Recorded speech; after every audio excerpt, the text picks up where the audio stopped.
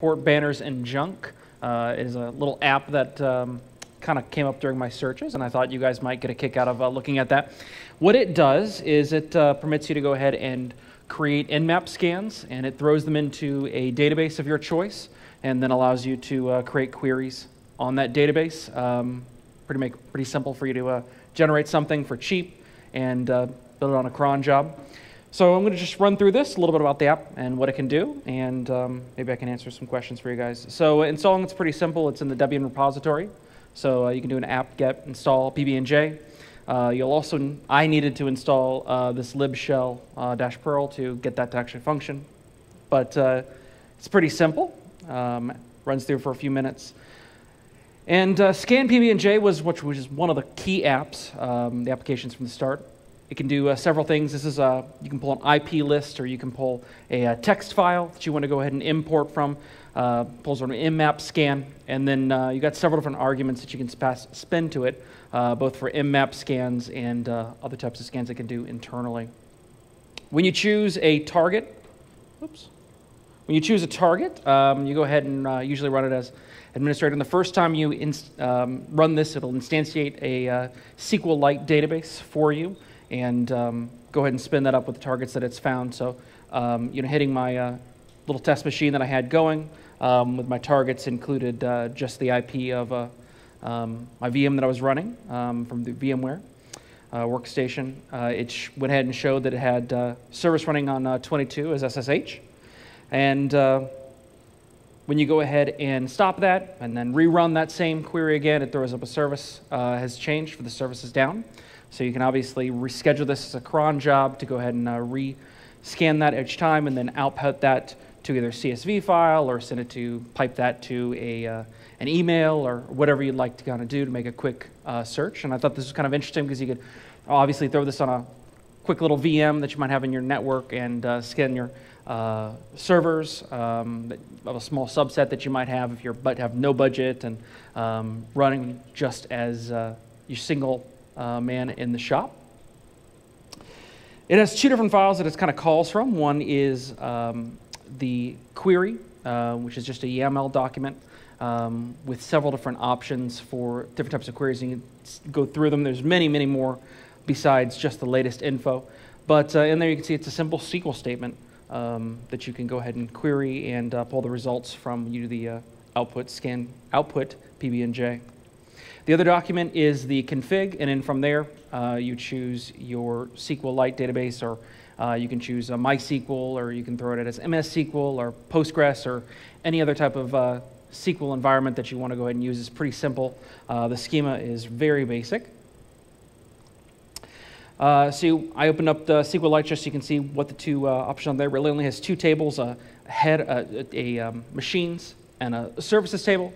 And then within there you can go ahead and see that the scans that I kind of performed, I tested this on localhost, and it's got the 127, and then I found another IP that was available there. And you can see that it has each time that the service was up and down, showing a timestamp that was on there. So it makes it pretty simple for me to go there. And that was all this quick little talk was supposed to be about. All right.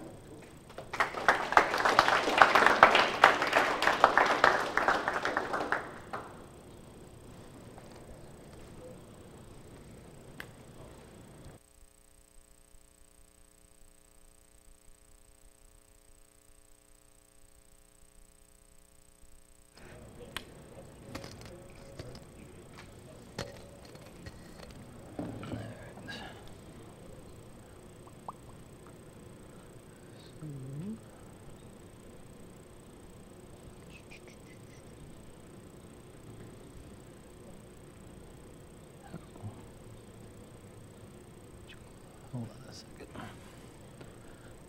That's all right.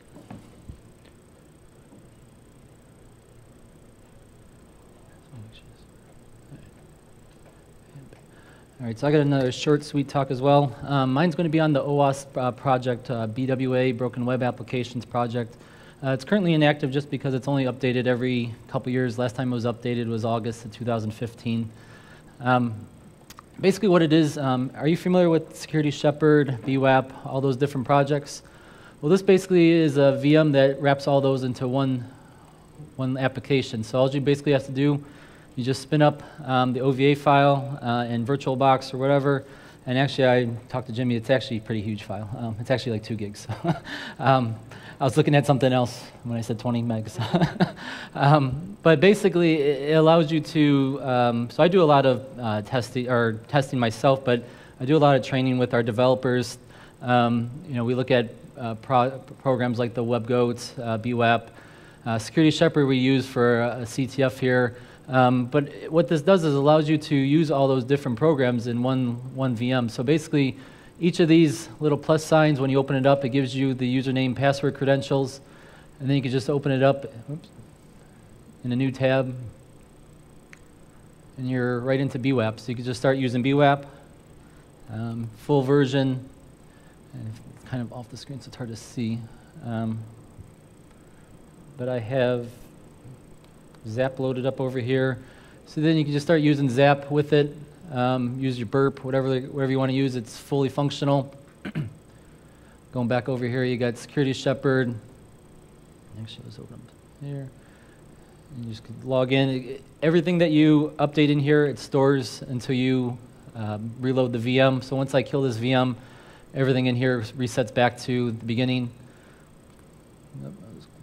But it's available on SourceForge. The latest one, 1.2, came out August of last year. Pretty good tool. So that's my talk. Any questions? No? All right.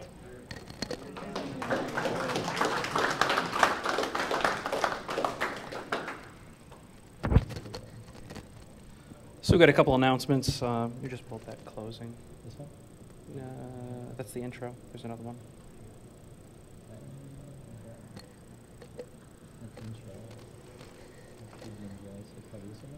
Yeah.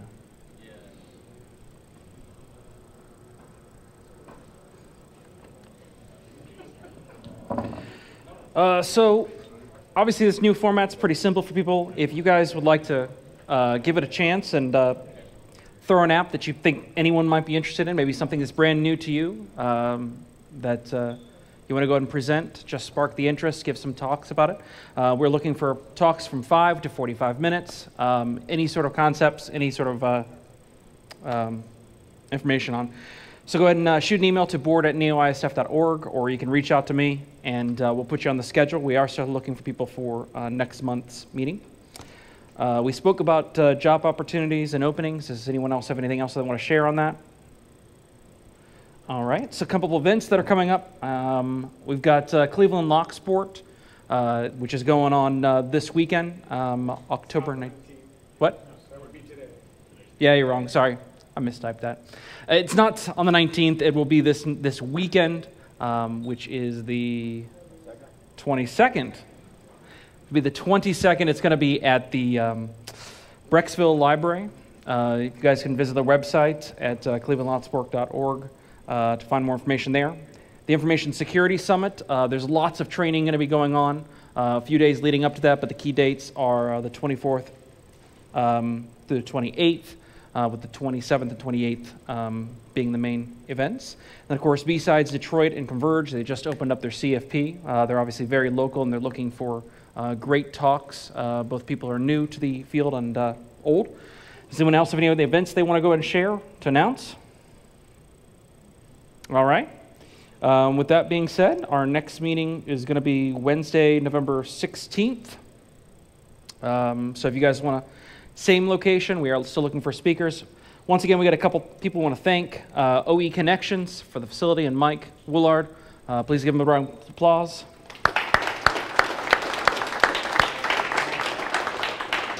David Kennedy and Trusted Sec and Binary Defense, thank you so much. And of course, Jimmy, Jamie, Charles, Mike, and Justin. Thank you so much. Quick reminder, we are looking for more members. If you guys want to join in and get on the list, go ahead and send us an email, or you can visit our website.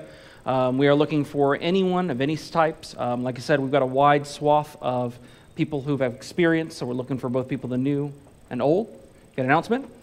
Kind of a question and announcement. So if you tonight's meeting on YouTube, is that going to be something we're doing moving forward? Or was this just If it's perceived as being positive. so spread the word if you want people that you know that can't make it to the meetings, if they're interested in watching on YouTube, the NEOISF channel on YouTube, get enough subscribers, we can actually have a real URL rather than. Yeah, we need to have 100 subscribers in order to get a custom URL. So right now it's a little bit long. But if you check out neoisf.org's Twitter, you can see that we've tweeted that link out there that it has been live and available. Do you something? Or you just... If you want, I can show that tool that I mentioned real quick. Yeah, absolutely. Do you want to get up and show it? Or so he's got a tool he wants to go ahead and show. You want it recorded? I don't care. Do you, do you have the Mac Mm-hmm. conversion? I don't care. Nope. This is the free. This one's free. Free As in actually free. As in legitimately, this is free. How do you get wildfire free? That one's not free.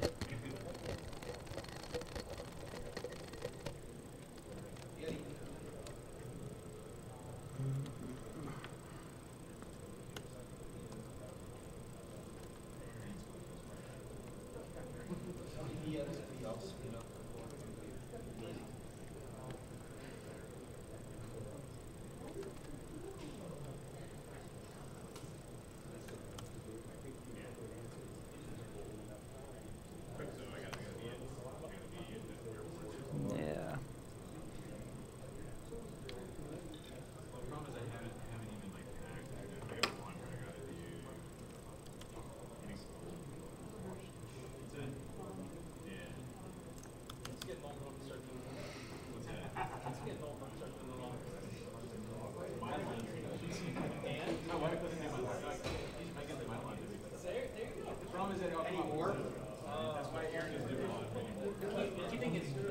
Come on.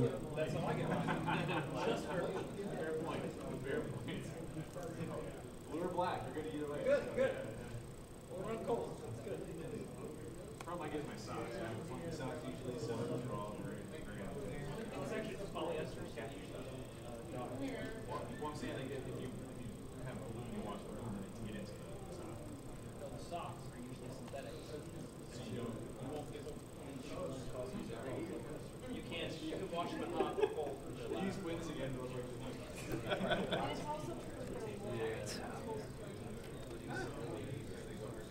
so you can eat it. It may not be fun coming It's probably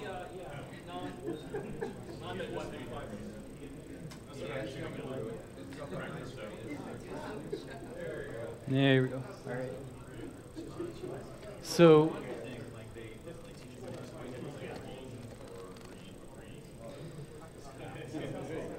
are you good? I can stand, right? Is this okay? Nah, it's not going to take long. I don't need to sit.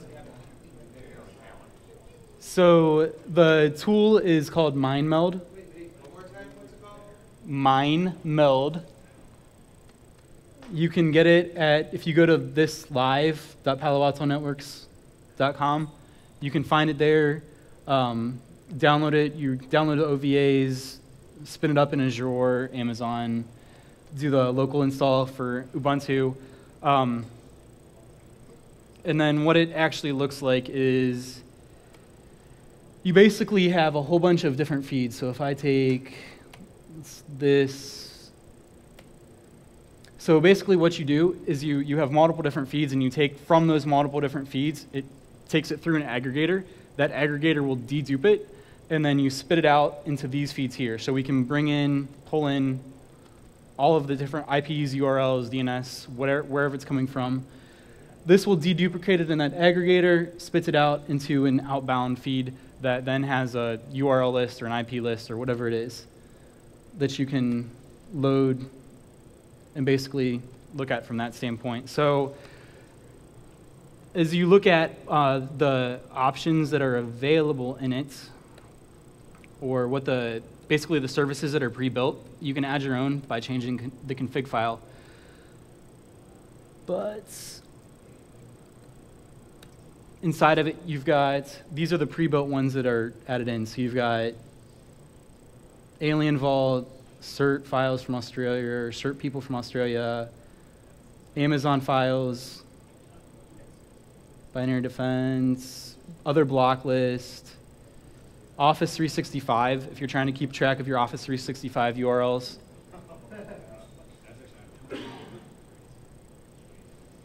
Ransomware trackers, if you're trying to track ransomware, these are ransomware trackers. Proofpoint emerging threat lists.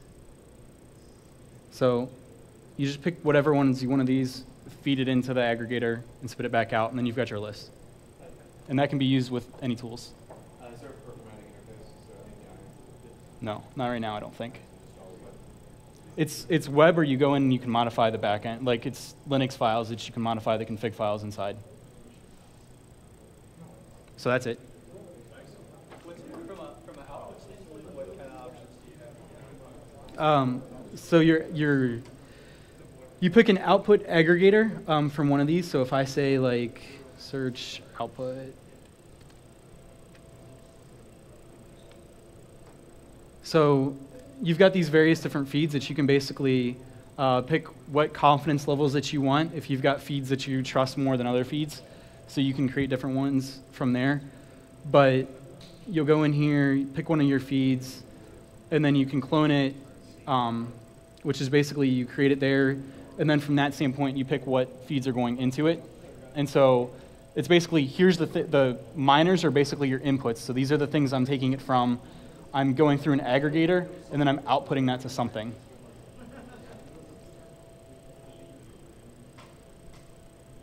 All right? Is it all flat output?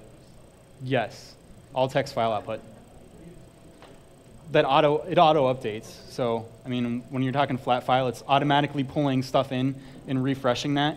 And You have to have something to suggest that yes, somewhere to be in. yeah, you have to have some kind of dynamic list or something that's going to ingest your output that you're using for a block list.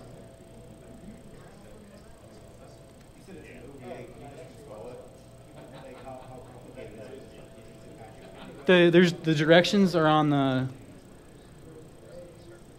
directions to just install it are there.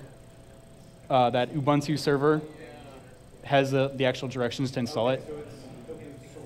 Yes. Well, I don't know if it's open source, but it's, yeah. Yeah, open source might be going a little too far.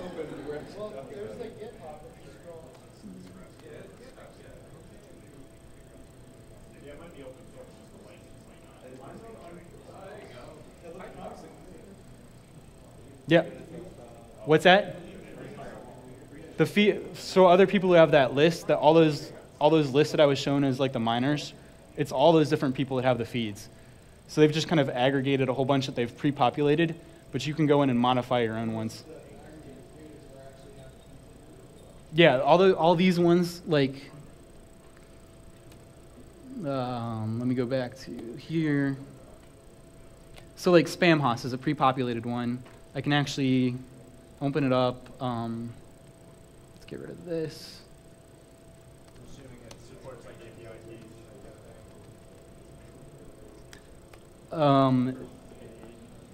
keys. For paid feeds. So I know, the only one I know for sure that I've heard is like Dell SecureWorks.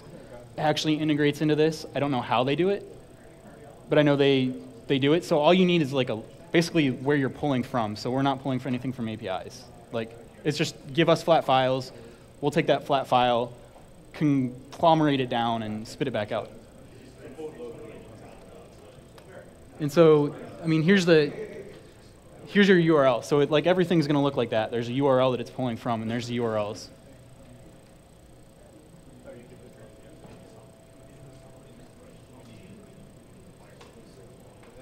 Good? All right. Thanks. Is that